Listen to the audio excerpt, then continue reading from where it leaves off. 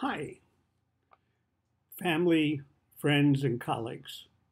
My name is Richard Solomon, and this is the fourth episode in our video series on enhancing human relationships through the fourth R, the relationship skills. And today we're going to share a new relationship skill, fourth R skill, giving constructive corrective feedback.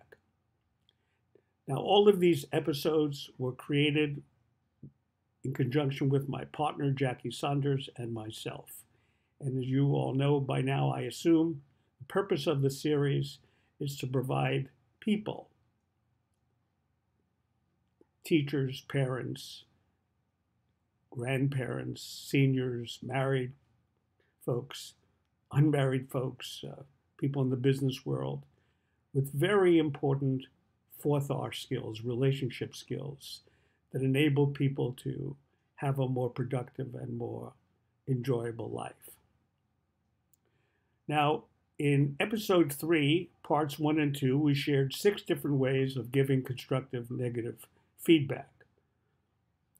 We said that the feedback should be requested, should be stated in behavioral terms, given to help both the speaker and the listener, has to relate to something the listener can change, should be stated as a request, and should be stated in relative, not absolute terms.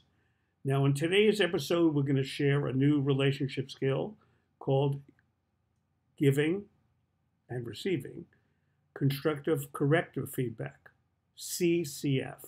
So what is constructive corrective feedback? Constructive corrective feedback is letting someone know in a simple and easy way how to correct the situation.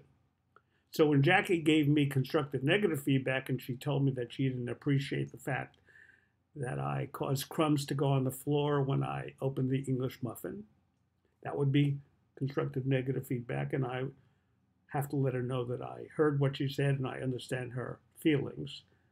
But if Jackie were to give me constructive corrective feedback, she could have said, Richard Solomon, in the future, when you cut a bagel or you cut an English muffin, please do it over the sink so that there are no crumbs.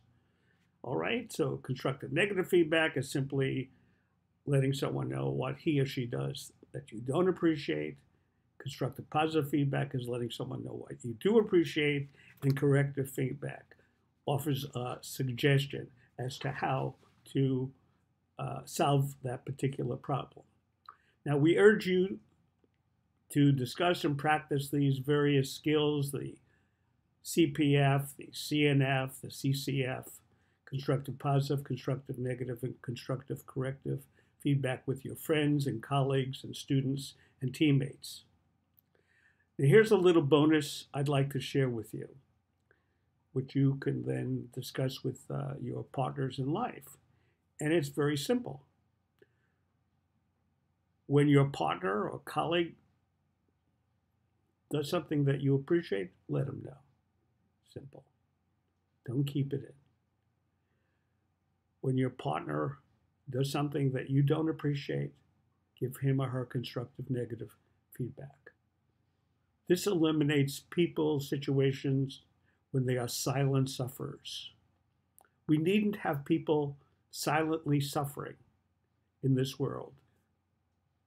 Please consider giving your partner or the person you care for constructive negative feedback at the right time under the right conditions, the 6 conditions that we mentioned, including it should be helpful to both the speaker and the learner, etc.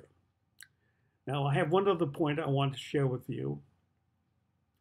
And this is very important in all kinds of relationships. I call it the XYZ of satisfying human relationships. So what's the X? The X is simple. When someone does something right, give them constructive, positive feedback. When someone does something that you don't like, give him or her constructive negative feedback. And he or she may say, you don't like that? But I thought you always liked that. No, I don't like that. Constructive negative feedback. I do not like when you do this. I do like when you do that. That's the X. But I don't like the Y.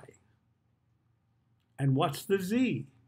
The Z is giving corrective feedback, constructive corrective feedback, telling him or her, what I really would love for you to do is the Z. Now, what's the Z? Folks, I'm not here to tell you what the Z is. I'm not here to tell you what the X is. I'm not here to tell you what the Y is. All I'm here to say to you is X, Y, Z. X, give him the positive or her the positive, constructive positive feedback.